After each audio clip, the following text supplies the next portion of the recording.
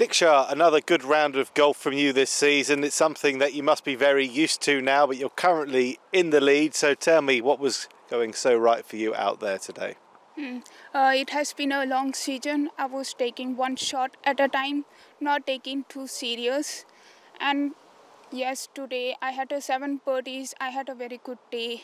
Yes, I'm happy to see myself keeping in a very good momentum.